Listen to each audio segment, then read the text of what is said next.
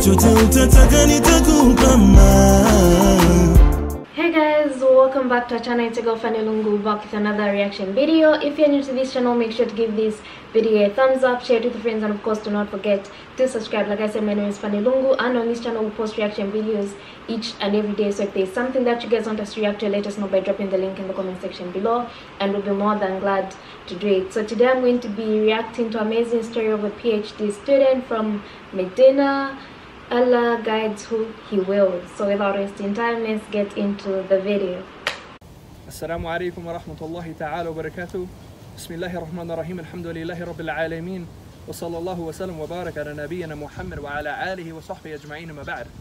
I mentioned many times in many videos that my Quran teacher here in the Mahad, here in the Arabic Institute, here in the Islamic University of Al-Madinah, that he is, subhanAllah, he is a man, may Allah Azza wa Jal bless him and reward him tremendous with khair, because every single lesson he gives us something yani dhahabiyya, something of gold to take home. And I don't mean homework, rather he gives us something that renews our iman, that inspires us, that motivates us in regards to always connected to the Quran Kareem, because he's the Quran teacher. Today was no different, barakallahu feekum. Today was no different, rather he gave us another gem. May Allah subhanahu wa ta'ala reward him with khair azim, with tremendous good. He mentioned that there was a student here in the doctorate program. He reached the level of the PhD, and he was close to graduating, maybe a year and a half left until he finished his studies here, getting his PhD in the Islamic University of Madinah, in the college actually of the Quran. And I believe the student was from America. He didn't actually mention where he was from, but from the context, I believe that he was from the West, maybe Canada or the United States. So this individual, his parents were not here, of course. His parents were in their home country, whether that be Canada or the United States. And his father was a Muslim. His father actually was Muslim, but not practicing at all. His mother was a Christian, was an actual Christian, didn't claim to be Muslim. She was an actual total Christian. And they were married. His father and his mother, mashallah, they were married, even though his father actually was a Muslim, even though it was only by name. So after being here for perhaps 10 years, the brother, going back every summer to visiting and giving the rights to his family, his father said, I want to come visit you. I want to come visit you. So, of course, the student here is living off campus, as he's here with his wife and his children. So he says to his father, yeah, come. You can come and visit and stay for a couple months. And so he comes.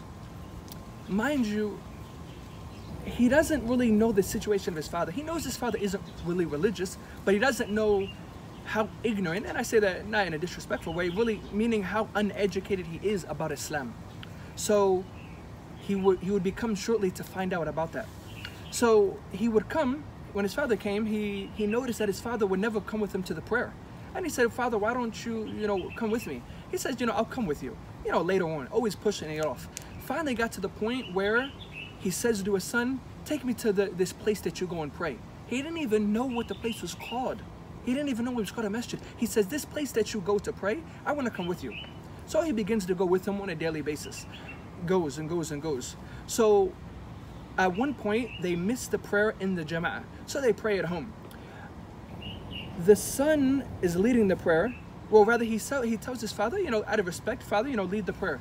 The father turns and says to him, my son, I don't even know how to pray. He says, you don't know how to pray? He says, I don't even know how to pray. He says, but you've been going to the masjid. He said, honestly, I've been going, but I don't know how to pray. I'm just looking at the other people. He was amazed. This is his father. He never, he never knew that. He didn't even know the basics of the prayer and the basics of Islam in regards to the name of the place that you go to even pray. So, he said, teach me how to pray. Asking his son, teach me how to pray. So he began to teach him the prayer, teach him, the Surah Al-Fatiha to the end of it.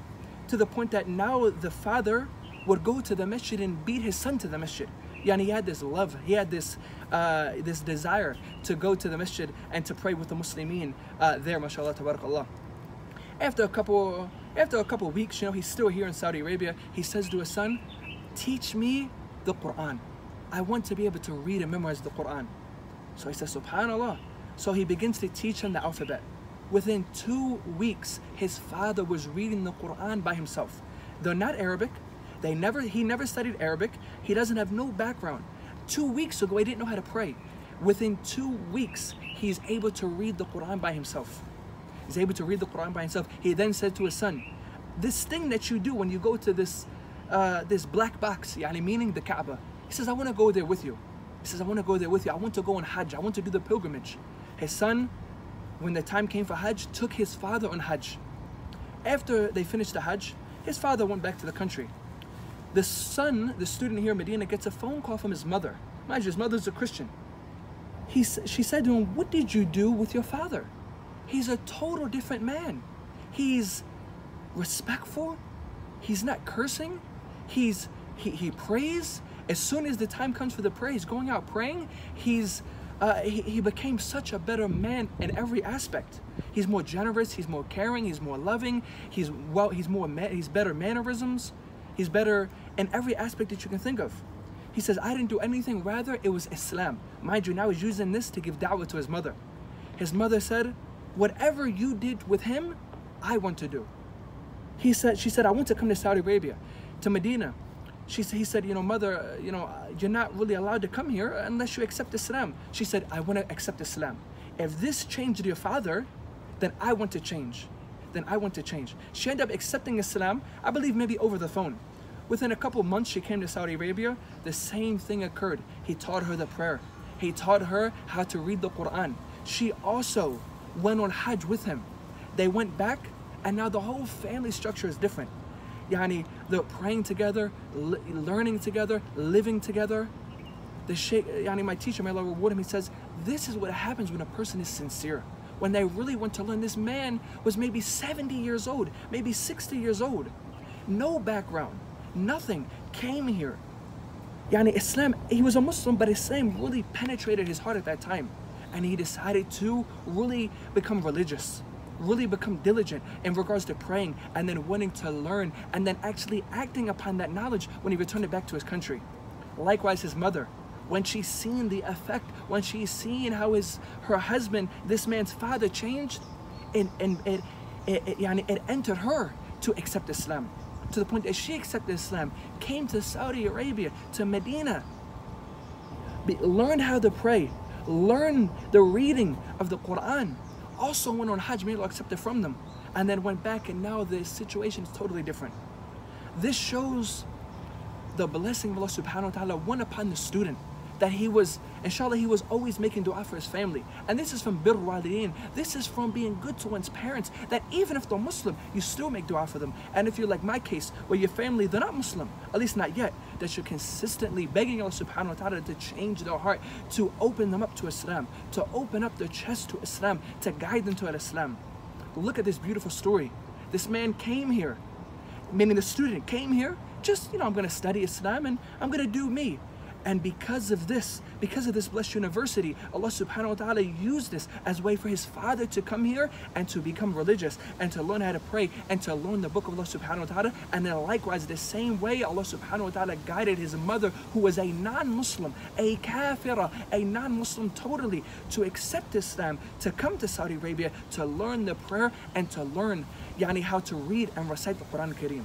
MashaAllah, tabarakallah, this is what happens when a person is sincere, when they work hard, when they are diligent, when they want something. They don't stop until they get it. Fi'l-al-asbab, you do that which is required from you, and then you beg Allah subhanahu wa ta'ala to aid you with the rest. Ihris ama yunfa'uka wasta'in billah. As the Prophet sallallahu alaihi wasallam, he said, work hard, ihris, work hard in that which benefits you, wasta'in billah, and seek aid and support from Allah subhanahu wa ta'ala. This is how it is done. You do what you can do. Fi'l-al-asbab. You do the actions that is required from you, and then you beg and you ask Allah subhanahu wa ta'ala that he aids you in the rest. You're sincere, you're hardworking, you're dedicated, you have a niyyah that is a tayyibah, you have a hadif, you have a goal, and Allah subhanahu wa ta'ala will not leave you abandoned. He will not abandon you in your time of need. He will not abandon you in your calling out to him. If you want to do good, Allah subhanahu wa ta'ala will aid you. Do you think that you will be calling upon Allah subhanahu wa ta'ala, wanting to be pious, wanting to be good, and Allah subhanahu wa ta'ala will leave you? Rather, he will help you, but it is upon you that you take the means, that you ask for the help, that you have ikhlas. Allah subhanahu wa ta'ala says, indeed we have sent down this dhikr, we have sent down this remembrance. Who from you will remember?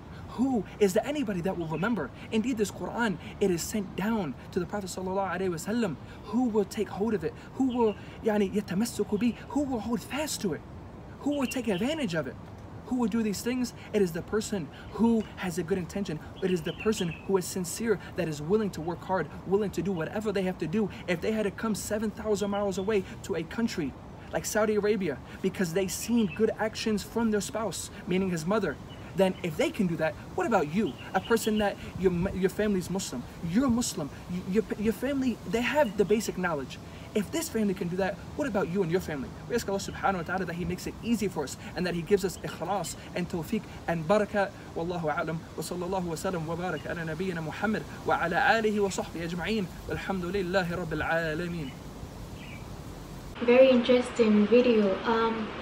This is to teach us that even though we're young, we can still teach our parents one or two things if they're open to learning something, and this can go a long way and can apply to a lot of things. Another thing he says about is it converting? I always forget the word. There's a word that you guys use. What's it called? Reverting to Islam.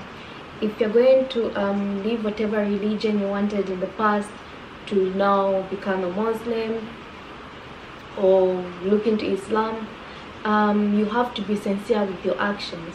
Don't just go through learn the Quran because you want to attack someone that attacked you. No, it doesn't work like that, because there's always some good in something that you may not expect.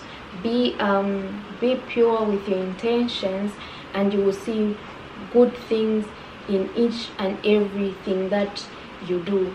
It shouldn't be a situation of, oh, I want to get more views, let me convert for the sake of getting more views. No, it shouldn't be like that. You should convert because you want to revert because you want to revert, and revert because that's why your heart is guiding you. Don't just do it for the sake of doing it. Don't just do it for the sake of your friends. Don't just do it because of peer pressure. Just don't do it for the wrong reasons. That's what I'm trying to say. Otherwise, a big shout out to the person that suggested this. Make sure to give this video a thumbs up, share it with your friends, and of course do not forget to subscribe, and I'll see you in my next reaction video.